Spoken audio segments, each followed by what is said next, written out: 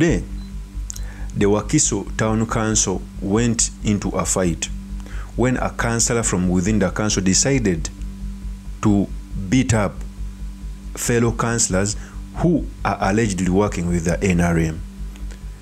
I think like few months back, some NUP councillors from within the WAKISO district were invited in State House and they met the president. Okay, it may not be bad for councillors to meet the president if you are in a functioning democracy, but what we are in is an authoritarian rule, and to a larger extent, a person who wants to subjugate anyone.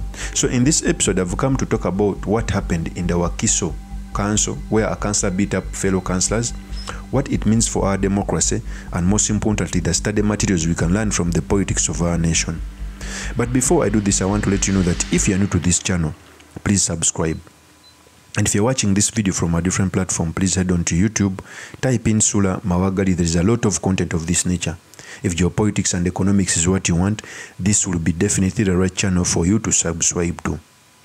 I dedicate this video to Rashid Seguja, a political prisoner who has been in cancellation for more than 3 years.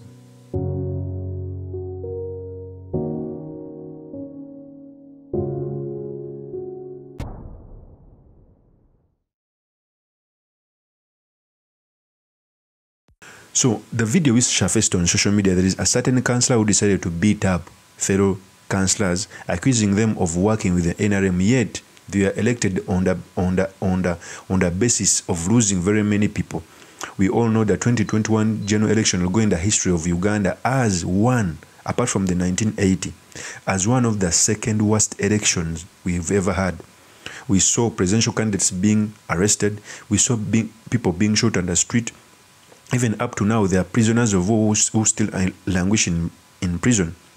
Before I talk about this, let me first give you the video as the councillor was doing this. Here's the tape.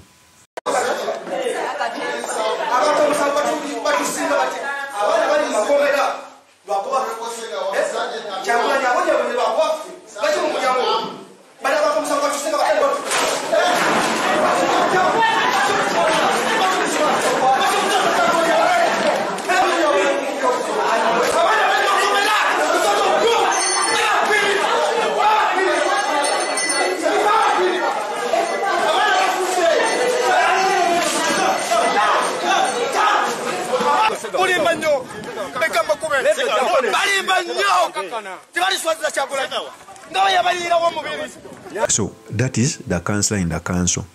First of all, I do not condone violence, especially when it's being done on mature people, and more so on elected leaders. Because I don't think if these councillors decided to fight back, we would be seeing another tragedy in the council.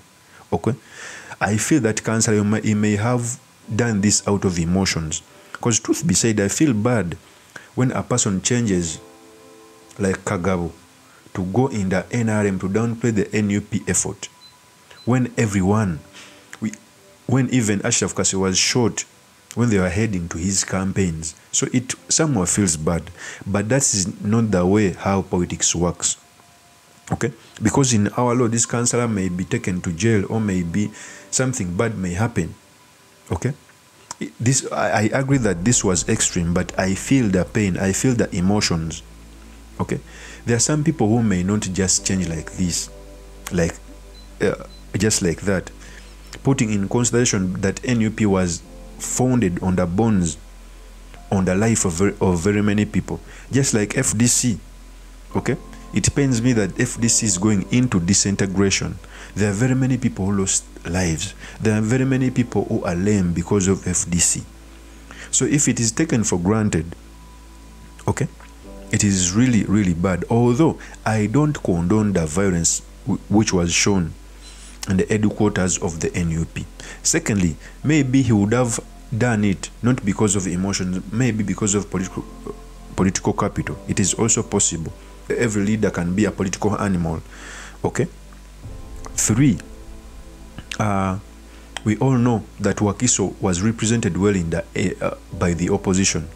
By the way, for the past 35 years, for the past 35 years. Besigye, during Besige's era, Besigye would win the political vote in WAKISO, but he wouldn't win the elected leaders.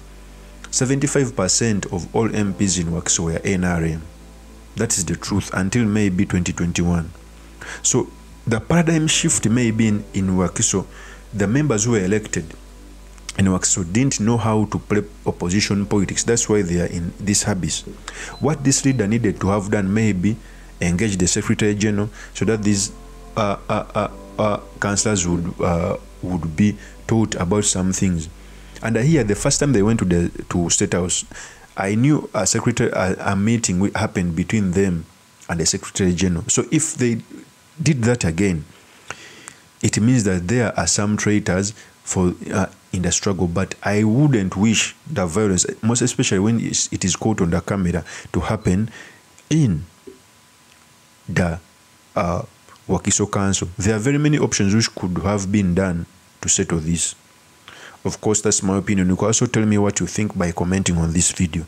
I'll take time to read through your comments. And trust me, I do that a lot. Sometimes I reply back, sometimes I engage. Thank you very much for listening. And if this is your first time on this YouTube channel, I implore you to subscribe, like, and comment so that I can be motivated to do more of such videos. I'll see you on another one. Peace.